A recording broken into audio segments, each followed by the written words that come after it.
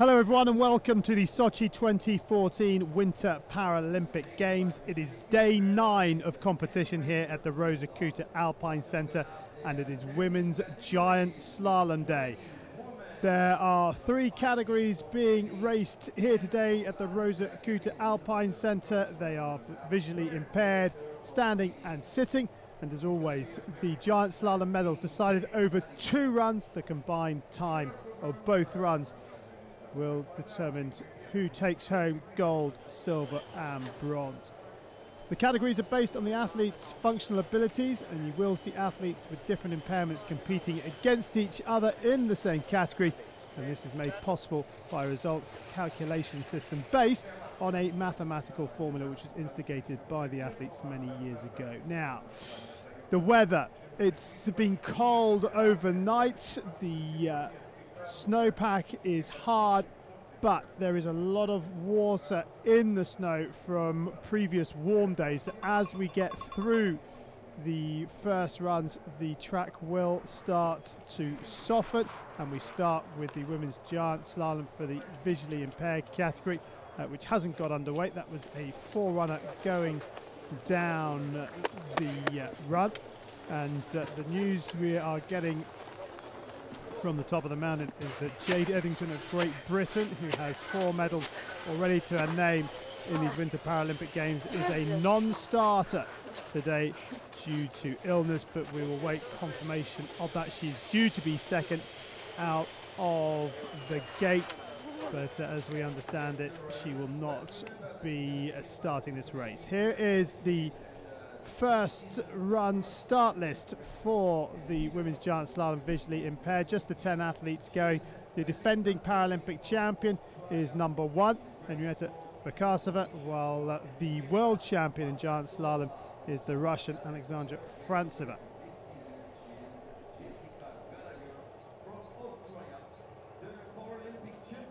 Then we will have the women's giant slalom for the standing category, and the outstanding skier to watch out for here, number 9, Marie Boucher of France, but she is the reigning para-world champion. But Andrea Roffers, double silver medalist at the Vancouver Paralympic Games and at the para-world championships, she will get the women's giant slalom for the standing category underway a little later on.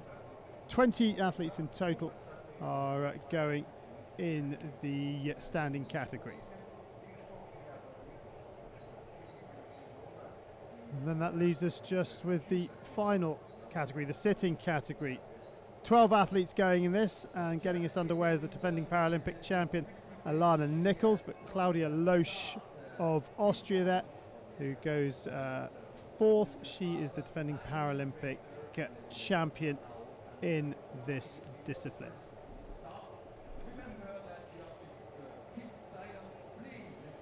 So there is the course looking up towards Bears Brow, and the course profile is this: 47 gates over a vertical drop of 343 meters, excuse me, and it's set by one of the German coaches, Justus Wolf, who incidentally does a lot of work with Anna Schaffelhuber, who goes in the sitting category and is looking for a 5th gold medal, excuse me, of these Paralympic Winter Games. What a performance that would be. Day 9 of competition then. The Winter Paralympic Games gets underway with the women's giant slalom in the visually impaired category, and the first skier out of the hut is Henrietta Bekasova, the defending Paralympic giant slalom champion, with her guide Natalia Solbatova. There are 3 categories within the visually impaired, 3 classes within the visually impaired category: B1, B2 and B3. Now let's have a look at this course. That is the Bears Brow jump, and a very tight technical course that has been set by Justus Wolf of Germany. The snow has pretty much disappeared off the racing line. It is bullet hard out there, and it is a very, very technical, incredibly difficult course, and this is the most difficult section of the lot. Over the lake jump, very hard, a lot of ruts, very bumpy, and Fakasova doing a great job. You can hear the ice under the skis. Now, as they come off the lake jump, we'll get a time check. Now, in the downhill and Super G, they went straight on. In the giant slalom, they bear off to the left, and from here on in, it's not as steep, but it is equally as technical. And Fakasova being very positive on her opening run. And her guide, Natalia Sabatova, doing a good job. A gold medalist in the downhill, disqualified in the Super G, and third in the slalom. What can Fakasova do in giant slalom? And the answer is stop the clock at 1:28.62.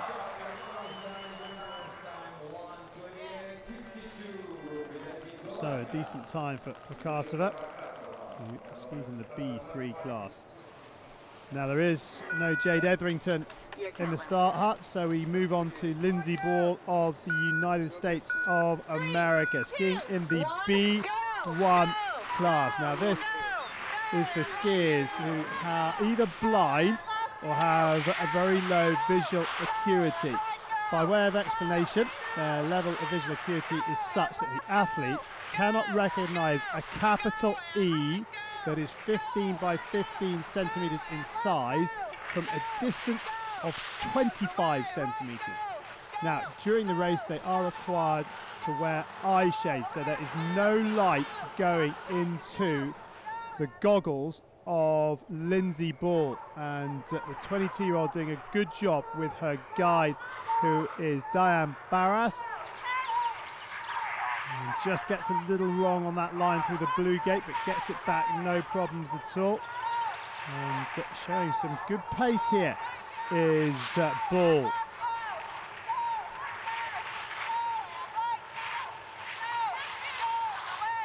Now, off the Bears Brow, they come onto a flatter section.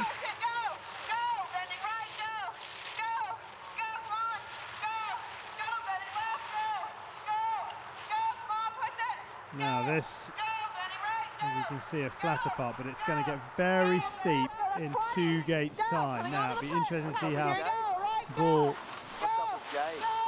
deals with this very, very steep section. She's going to... Whoa. Oh no, she's out. And Lindsay Ball is down and is okay, and she will take no further part in the giant slalom. Just need to get a pole back. It is very, very difficult, that steep section. Let's have another look. As she comes in here, she just gets too much speed late in the line. And if you get off the racing line outside of that blue dye, there's so much snow that it banks up, and she's just hit it, and it's just catapulted her over the top. So disappointment for Ball. He's the national giant slalom champion in 2012 for the US. Sadly, she will take no further part in these Winter Paralympic Games.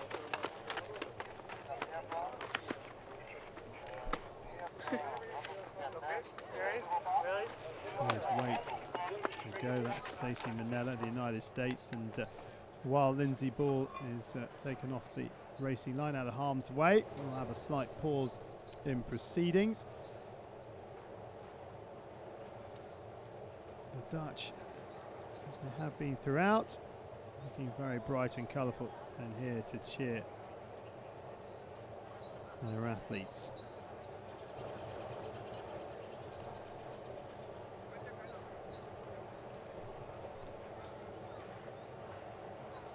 It's quite windy here today, so we might well get a change in the weather a little later on.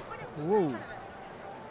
Quick pan around, but now we are ready for Jessica Gallagher of Australia, who is third in the giant slalom World Cup standings this season. She has one win to her name. That was in Copper Mountain in the United States in January. She competed at London Summer Paralympic Games in 2012 in javelin and long jump. She was the first Australian athlete to compete at the Summer and Winter Paralympic Games. And she will be skiing in the B3 class, which describes the least severe visual impairment eligible for alpine skiing. Eligible athletes either have a restricted visual field of less than 40 degrees diameter or a low visual acuity. Jessica Gallagher only skiing the technical disciplines of slalom and giant slalom, 7th in I believe slalom earlier in the Paralympics, the Winter Paralympics. And Lindsay Ball still makes her way to a safe point on the piste. So we are to keep keeping silence because Kasova leads the way at the bottom of the piste, and she'll be there or thereabouts. The fastest skiers going in reverse order in the second run. And depending on how many finish, it will depend if the whole field is put into reverse order or just the top few. You can see there the wind just buffeting the gates. It is a lot windier than it has been. Ball has now made it safely down to the bottom of the track and gets a warm round of applause, and we are ready to go again.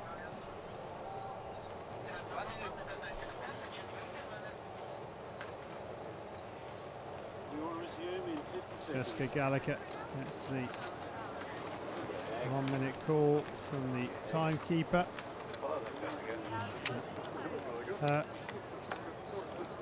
Christian Geiger, their guide, about to take on this very, very difficult, technical, icy giant slalom course. 47 gates in total. And Gallagher, can she improve on her 7th place finish in the slalom? Look at the flags there behind the start hut, buffeted by the wind.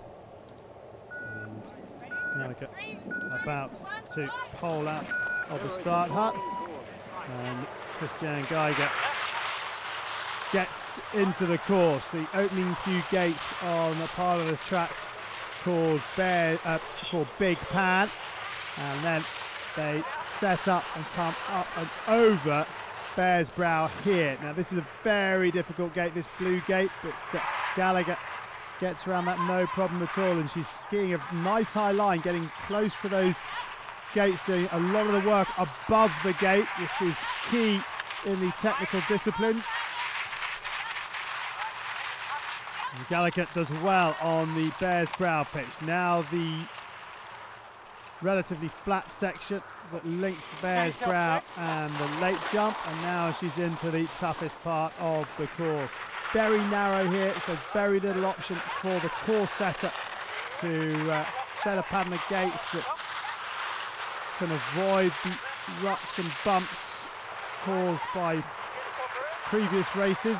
And Gallagher stops the clock just over a minute, 3.89 off the pace of Kosakova. These two skiing in the same category. You're getting an idea of how good Kosakova's time was when she opened up proceedings. Now these final turns, pretty rhythmical. There's no real catch gate to put the skiers off their rhythm inside of the finish, and Gallagher will get a time which is 8 seconds just over off the pace of Kosakova. 1:36.69, she goes into second place. 1:36.69.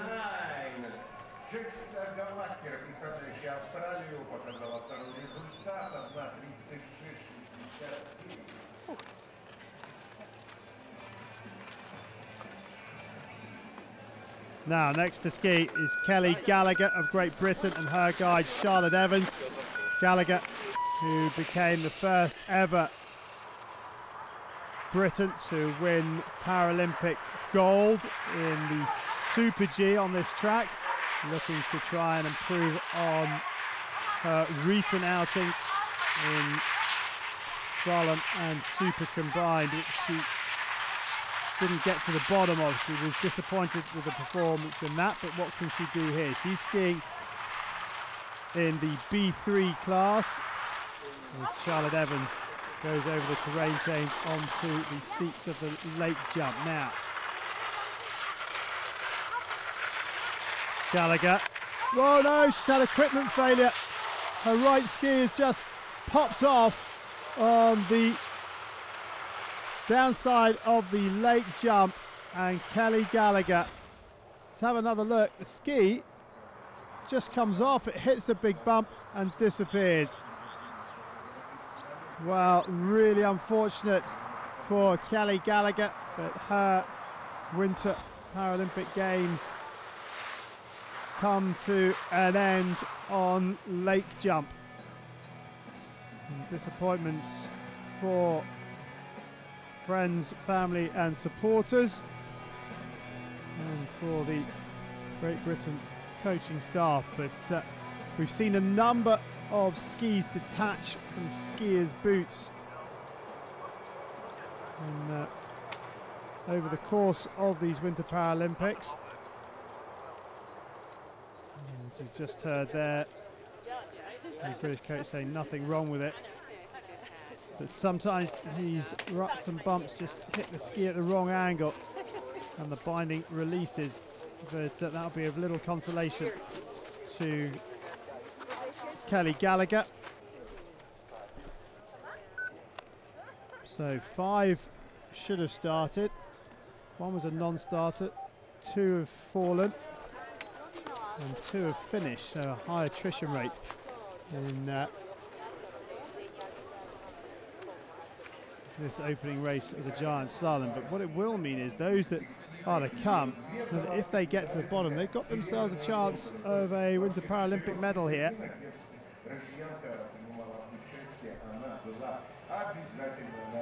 Bekasva leads the way by over 8 seconds currently.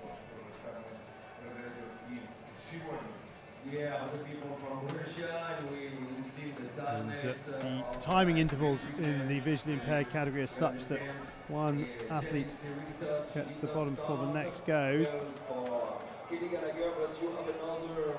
And the Russian coaches wait because Alexandra Frantseva, the double gold medalist, is about to leave the gate. So Alexandra Frantseva, 4 medals in these Winter Paralympic Games. Bronze in the downhill, silver in the Super G, gold in slalom and super combined.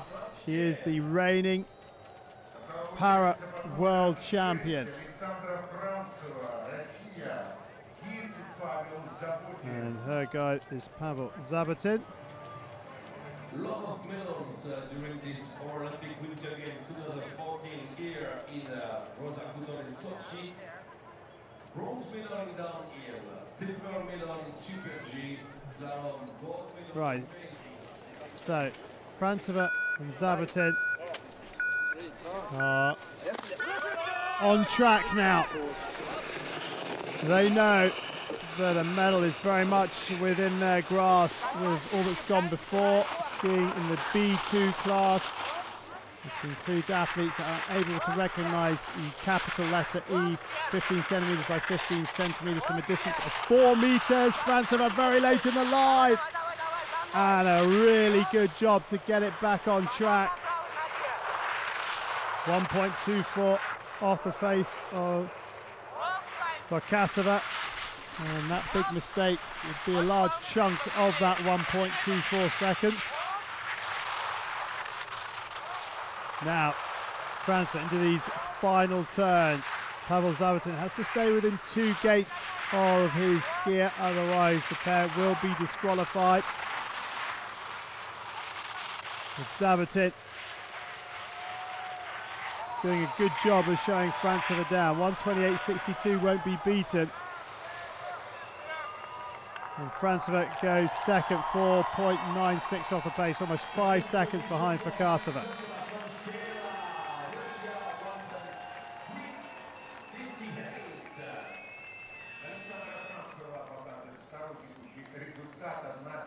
Russia looking odds on to pick up yet another medal in the Alpine disciplines. Good skiing from Francois. She did really well to pull the line back after that big mistake at the bottom of the middle part of the late jump pitch.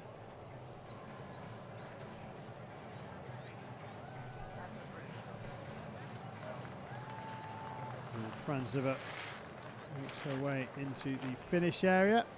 And now Melissa Perrin of Australia, the next to go. She leads the World Cup standings in giant slalom. No medals in 2010, best of 5th in the downhill in Vancouver. Here, no medals either, best of 4th in the downhill.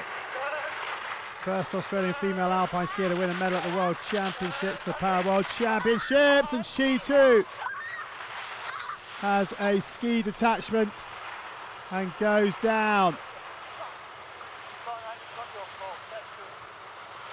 And another skier, similar to Kelly Gallagher of Great Britain.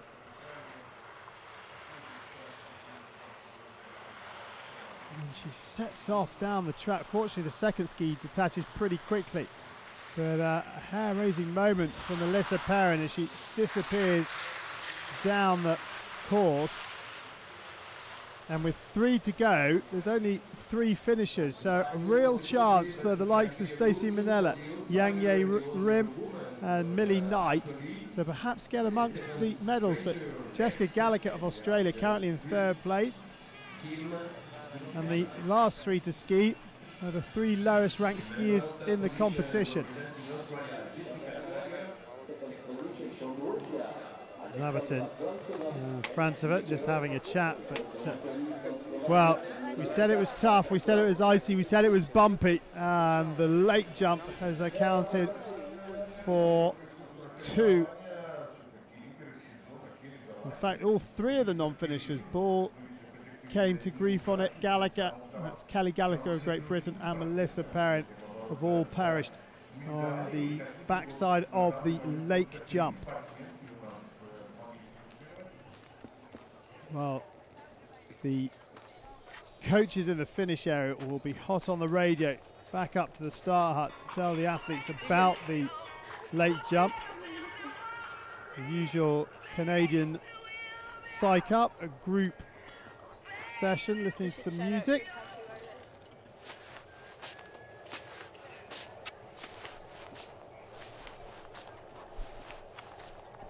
Andrea Roffers of Germany is going through her final warm-up.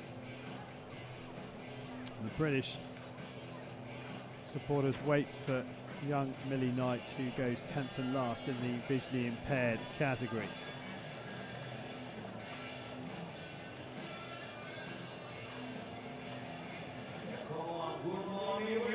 So, this visually impaired category in the women's giant slalom is proving very, very difficult. We said it was tough, but it is really showing its teeth.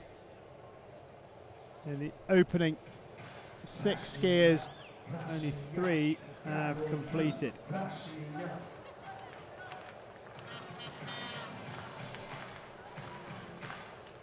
So next to go, Stacey Minella of the United States and Kim Sievers, a guide, skiing in the B3 class. First major competition. And Minella just 17 years of age. And she's on course. Let's have another look at this top section. This Very innocuous, just some rhythmical tight turns, alternating red and blue gates. But then the course starts to show its teeth here, over the bear's brow. This very difficult blue-red combination at the top of the pitch, which Minella does no problem with. And you see these two skiing a lot closer together than, say, Zaberton and Franceva. Minella in the B3 class.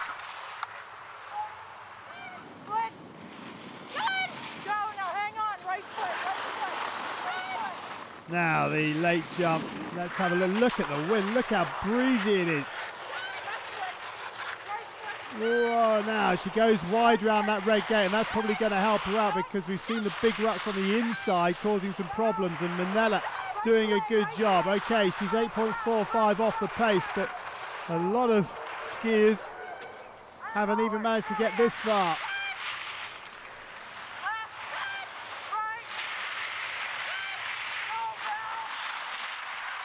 Obviously, they have a system where Minella shouts once she passes the gate. And a good job being done by Kim Sievers. And Minella looks as if she's going to get to the bottom of this first run. 1:28.62 comes and goes. 1:36.69 of Jessica Gallagher comes and goes. But Minella is down. And she sets a time of 1:44.66, 16 seconds off the pace. Who knows what might happen in run two. Good job by Minella.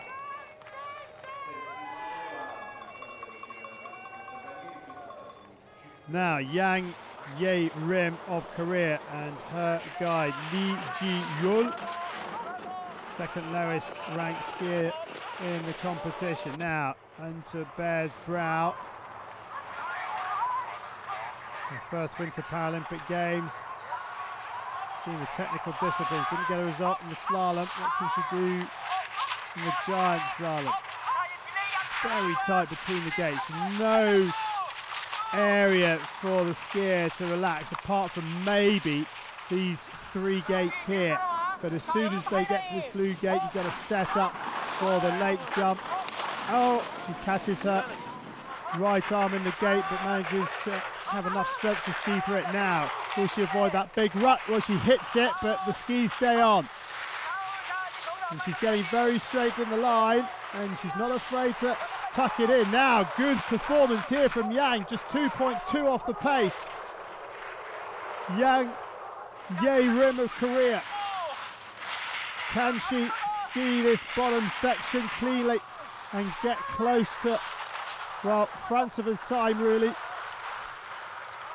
Perkasova, our leader, way out in front. I'm not sure anybody's going to get close to her, but we said there are opportunities for these lower ranked skiers because of all the non-finishers, and Yang looks like she's taking that opportunity here. 1:28.62 won't be beaten, but France for 1:33.58. Gallagher is 1:36.69, and she goes fourth, just 1300ths off a bronze medal finish. So Yang in the mix for a medal in the women's giant slalom, visually impaired after the first run. Good job by Yang and Lee, some good skiing on the top section particularly. Now Millie Knight and Rachel Ferrier of Great Britain in the B2 class. Millie Knight, the youngest athlete competing in the Alpine disciplines, just 15 years of age. Now she too has an opportunity here. If she gets to the late jump, how will the right ski fare on that really big rut? Her teammate Kelly Gallagher lost her right ski. Melissa Perrin lost the right ski. Now, here we go then, setting up for this late jump pitch.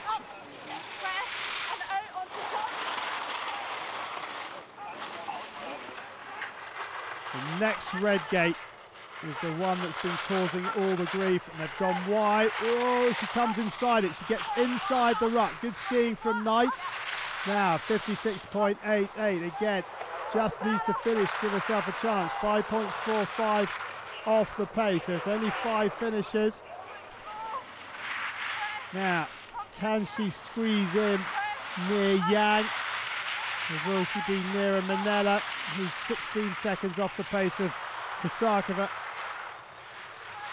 Millie Knight in the B2 class with Rachel Ferrier coming towards the end of the first run challenge.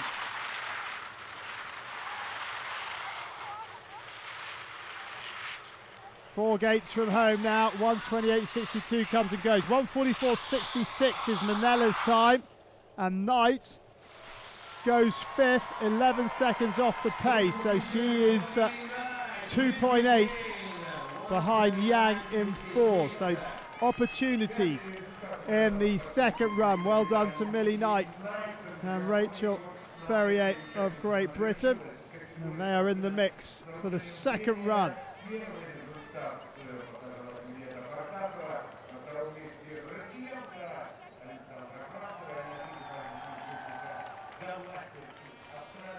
So a very difficult first run in the women's giant slalom visually impaired category. 10 were supposed to start, 1 was a non-starter, 3 didn't finish, and Henrietta Vakasova of Slovakia leads the way by almost 5 seconds from Frantsova of Russia. Jessica Gallagher of Australia is in 3rd, Yang Ye Rim of Korea 4th, Millie Knight, Great Britain 5th, Stacey Minella of the United States of America is in 6th.